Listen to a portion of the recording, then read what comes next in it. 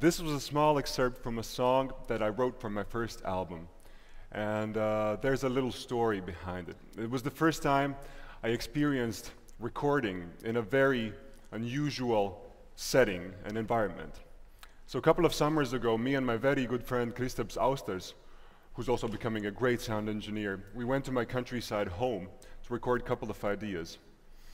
And one day the weather was particularly good, so we decided to record outside. And it was the time for the guitar, and what Kristaps came up with was to put the guitar amplifier in front of a nearby lake. So what happens is the sound from the amplifier goes in the lake, well, not into the water, but it goes over the lake and then bounces off the surrounding forest and then comes back. So we put two microphones on the shore to catch that. And this is how it sounds.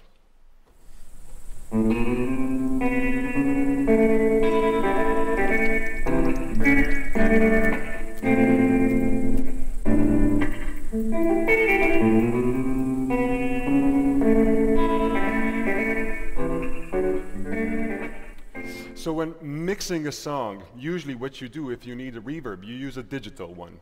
But instead we use the one that Lake provided us. And of course it's not perfect, you know, you can hear many different things in it. There's locusts and grasshoppers and wind and birds and everything.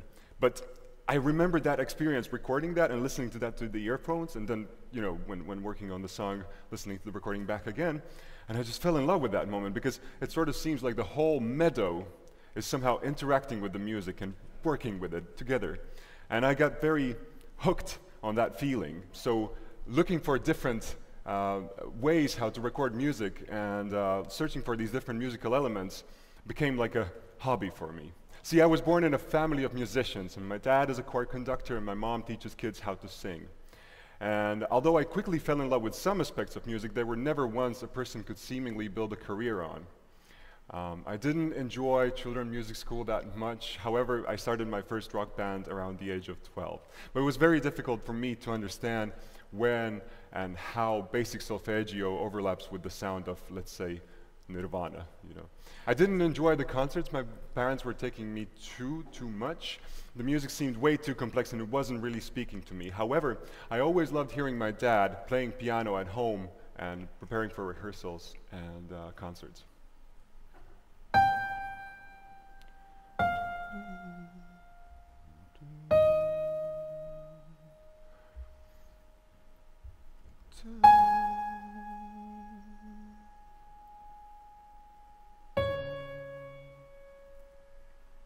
This is actually a tiny piece by György Ligeti for a choral piece, Lux Aeterna.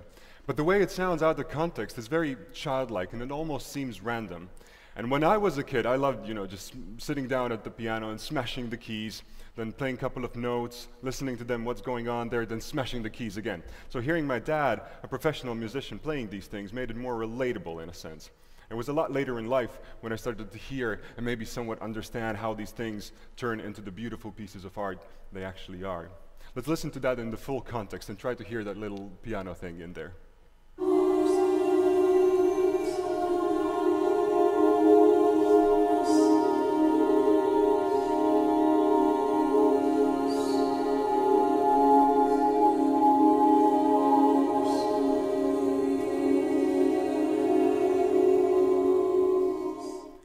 Catch that? I mean, that little piano piece that sounds so simple now in the full context has become something amazingly and immense beauty. Let's listen to that again and I'll sing it along where it goes.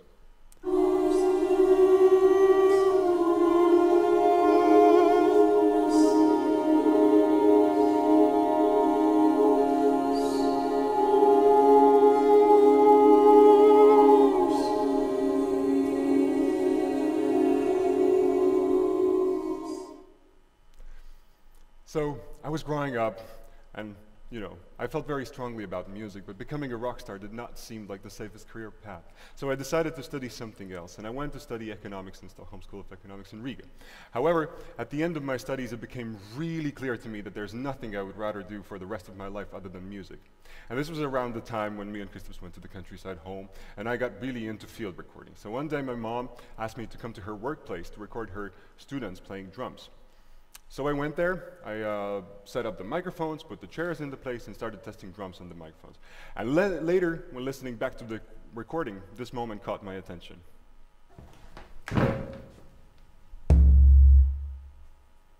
Let's listen to that one again. So it goes.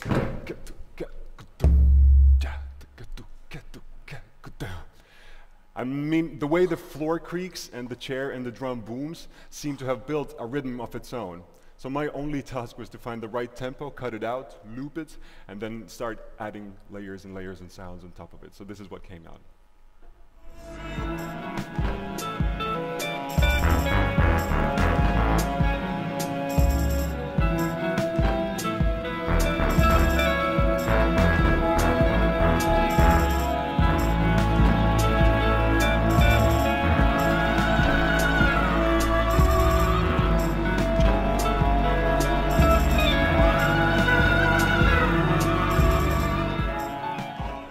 So yeah, this has sort of become like a little addiction for me to look for these elements. And although they rarely play an important role in my music, they somehow provide that bonding bridge between the real world and then the song. And it's also that immense pleasure which you get when you find like a missing puzzle piece that's been under your bed for like past 10 years and you need that thing to complete the work.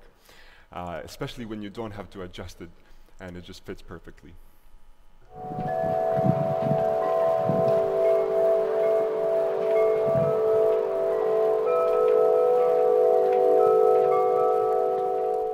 These are huge metal wind chimes in a temple somewhere in Vietnam, and I was there a couple of years ago and recorded this with my phone. And then some time passed and I was working on a song and I needed these eerie, atmospheric bell-like sounds, and I tried out many different kinds of synths and nothing was really working, so I went to my music library and found this thing and I just put it on there and it just works. This is how it sounds.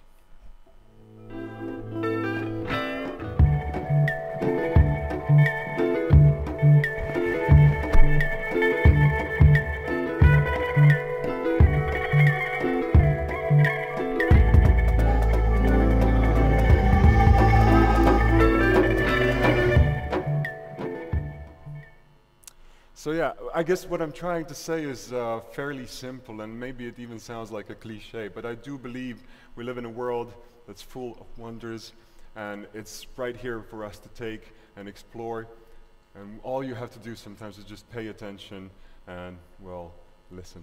And now I would like to introduce you with my band and my very good friends, Christian Bremsche on drums.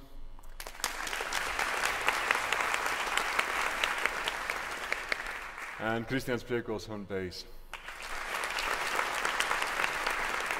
And we would like to play a song for you that's called Call, and it's partially based on two wooden logs hidden against each other, recording that, resampling that, and then using that as a rhythmic basis for the first part of the song. Thank you.